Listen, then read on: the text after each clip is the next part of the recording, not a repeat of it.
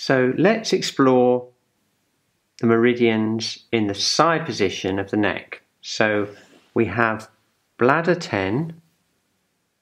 The direction is down towards the floor and into the cervical vertebrae.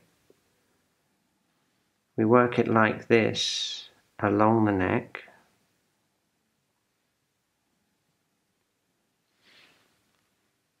Slightly outside is triple heater.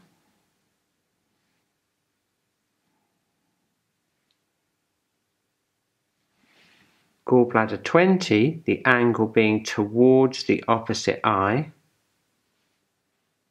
Down this groove here, between the muscles, gives us gallbladder. Just in front of gallbladder, along this flat part of the neck, is liver.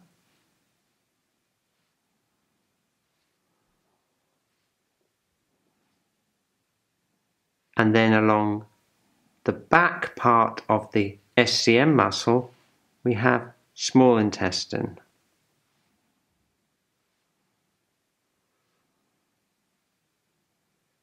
And then moving round to the front, we have large intestine,